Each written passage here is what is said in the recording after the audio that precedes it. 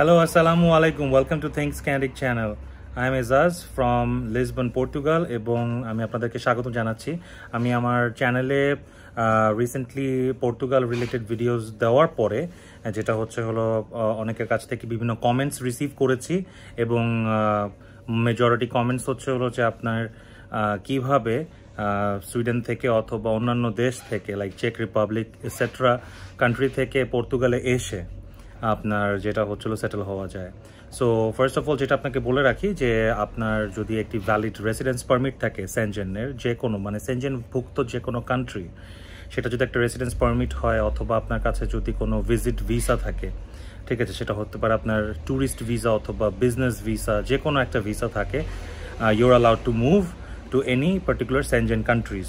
So আপনি as a tourist হিসেবে আপনি যে কোনো সেনজেন কান্ট্রিতে আপনি মুভ করতে পারেন এবং ম্যাক্সিমাম আপনি 3 মাস আপনি স্টে করতে পারেন।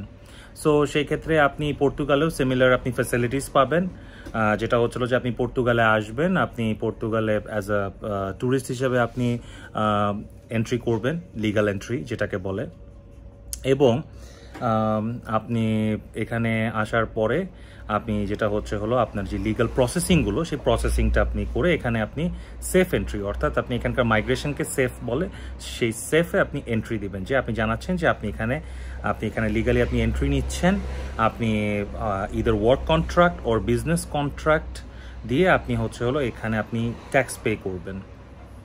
সো আপনার যদি সেনজেনভুক্ত কোনো দেশের হোক, সেটা সুইডেন বা চেক রিপাবলিক অথবা এনি আদার পার্টিকুলার কান্ট্রি, সেখানে যদি আপনার সে ফর এক্সাম্পল আপনার রেসিডেন্স পারমিট থাকে, সেটা স্টুডেন্ট রেসিডেন্স পারমিট হতে পারে, সেটা আপনার যেটা হচ্ছে any kind of residence permit হতে পারে, এছাড়া আপনি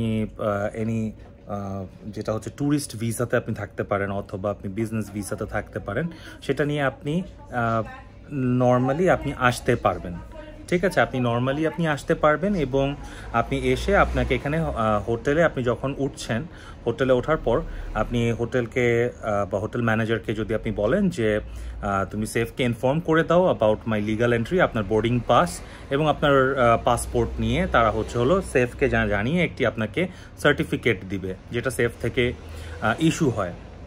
সো সেটা হচ্ছিল আপনার লিগাল এন্ট্রি। এখানে এর পরবর্তী স্টেপগুলো হলো আপনাকে সেফকে জানানো, সেফে এন্ট্রি করা। সো সেফে এন্ট্রি করা যাতে করে আপনি আজকে থেকে সে ফর এক্সাম্পল 2 বছর পরে আপনি first TR card, temporary residence permit যে কার্ডটা, সেটা যাতে আপনি পান, সেটা প্রথমে আসে আপনার 2 বছরের জন্য।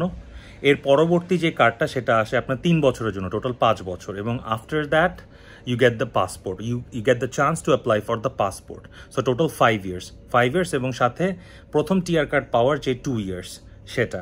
সো যাদের এক্সিস্টিং ভিসা থাকে এবং ভিসা থাকা অবস্থাতে যারা সেনজেনের অলরেডি রেসিডেন্স পারমিট বা ভিসা হোল্ডার, তো তারা যখন আপনার অ্যাপ্লাই করে তো তখন তাদেরকে হলো 12টা ট্যাক্স, অ্যাকচুয়ালি এখানে কিছু আপনার দ্বিমত রয়েছে। আপনার সাধারণত ভিসা থাকলে আপনার 6টা ট্যাক্স দিতে হয়, বছরের শেষের 6টা ট্যাক্স, আর যদি আপনার ভিসা না থাকে তাহলে 12টা ট্যাক্স।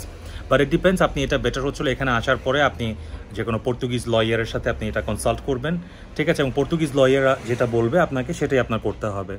সো আপনি এখানে আসলেন, এখানে আসার পর আপনি হোটেলে আপনি লিগাল এন্ট্রি নিলেন, লিগাল এন্ট্রি নেওয়ার পরে আপনাকে ফাইন্যান্স নাম্বারের জন্য আবেদন করতে হবে, দেন আপনাকে হলো আপনার অ্যাড্রেস রেজিস্ট্রেশন করতে হবে, জোনতা করবেন, দেন আপনার হলো সোশ্যাল নাম্বারের জন্য অ্যাপ্লাই করবেন। সো সোশ্যাল নাম্বারটা হলো সোশ্যাল সিকিউরিটি নাম্বার, এটা করে বিকজ আপনি এখানে জব করার জন্য এলিজিবিলিটিটা নিচ্ছেন, যে আপনি এখানে জব করতে পারবেন, অর্থাৎ আপনার এই নাম্বারের এগেনস্টে ট্যাক্স পে হবে।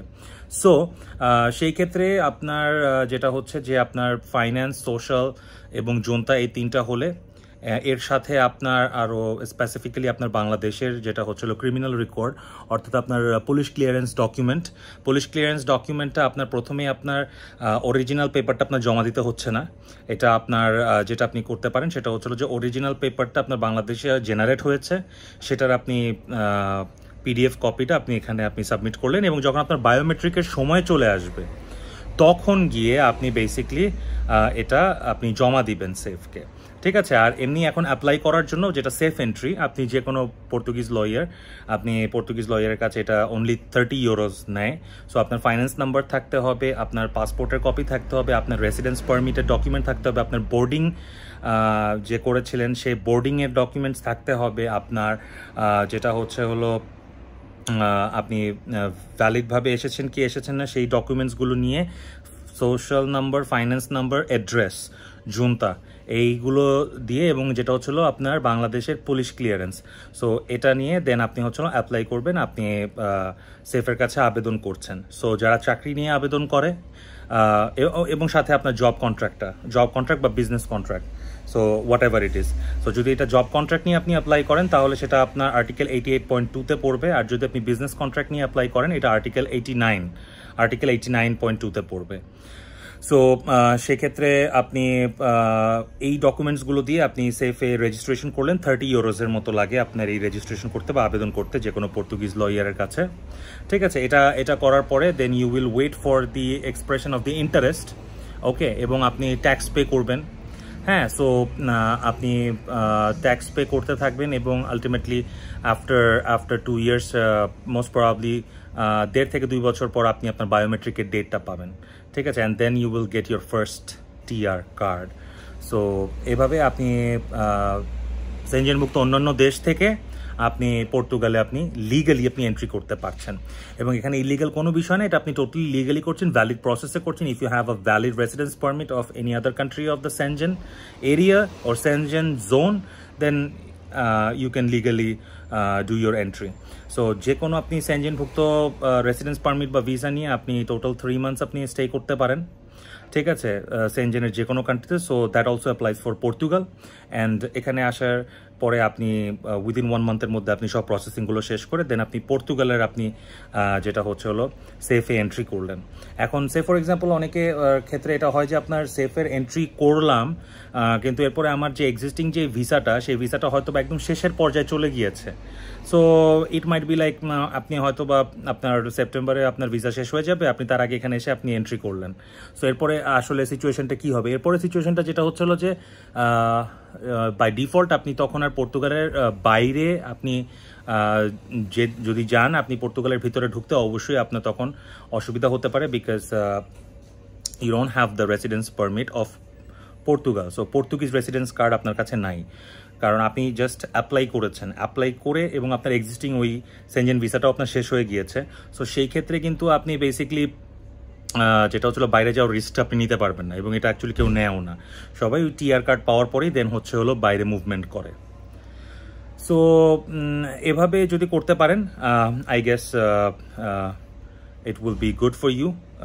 একটা লিগাল প্রসেসে আসেন, and definitely contact with lawyers. So এখানে প্রচুর লয়ার্স আছে এবং ভালো ভালো লয়ার্স রয়েছে।